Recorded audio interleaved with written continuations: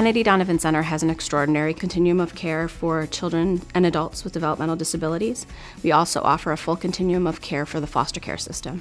I am the great-nephew of the founder of KDC, Luella Hennessy-Donovan. So Lou was the private family nurse for the Kennedy family, and when they had this idea about starting an organization that would help young people with developmental disabilities, it was the Kennedys that recommended that Lou go back to school and get her master's in education, which she did at 60.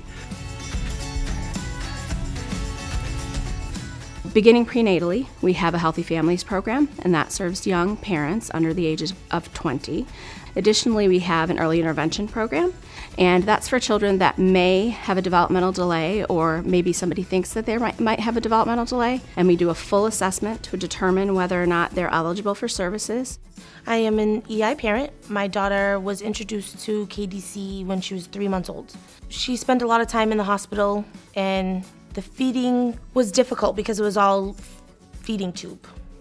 The staff at KDC has been great. They do really good at interacting with her and using my concerns and helping her.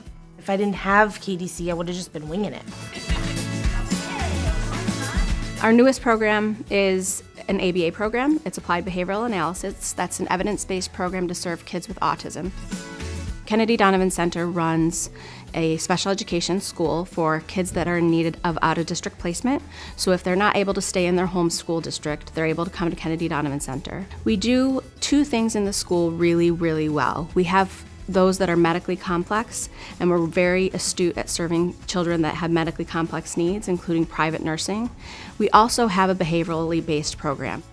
We do have this one school, and it's amazing to come and see the children. And what is really neat is I've seen kids that start here at a very young age and graduate out of this program and go on and be incredibly vibrant, involved in the community, go on to do amazing things with their lives. Many of the students in our school transition over to our day hab, which shares a building with the school. The day habilitation program is really a lifelong learning program. So these are adults 22 and up with a developmental disability that are gaining new skills every day. They're out in the community all the time. They're doing cooking classes. It's an absolutely brilliant program for to keep people engaged in their communities and to have social interaction with each other during the day. In our intensive foster care home, these are children that are placed into foster care. It's your traditional foster care, but a little bit elevated because we serve kids with mental health needs, behavioral health needs, and we're really astute at serving kids with medical needs as well. Mary, she was my foster kid. After a couple of years, I adopted her. She's my daughter. I came Ben. I wasn't not too happy with the school he was on, so I asked to Ben to be moved to KDC. Marie, she's happy. She comes home, tell me everything she did all day. I love them. I trust them.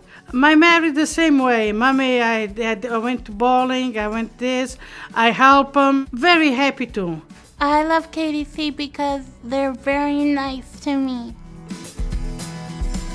Julie came, she was very needy. She was 16 years old with no family except a brother who's mentally ill, and she had no place to go.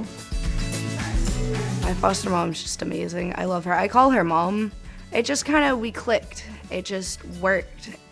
So it's provided a lot of stability and consistency, and she's helped me to grow up a lot in the right ways and at the right times. And for every stage she's been there, and my guidance and so much advice. I don't think she would have gotten to her 21st birthday, to be perfectly honest with you. I really don't. I came from Egypt in 2014 and came here without parents. I was knocking around neighbors' doors, and eventually cops came just for concern, and they brought me to KDC. And a couple of weeks later, I met my foster parents. It changed about a lot. Only 3 years, but I did, I think, what most would do in 20 years. I'm thankful I called as soon as I did, because it really has helped her a lot. The best thing I did in my life. They're wonderful, they're the best. I'm a lot more confident in going out into the world now than I ever would be without having the guidance from KDC. and I plan to become a foster parent myself. If you think about it, at 60 years old, you're always going to think, what am I thinking trying to start this organization? Can I succeed? What do I need to do? How do I help? The Kennedys never let her down. They helped in any way they did, and it's the reason we all believe in the organization today.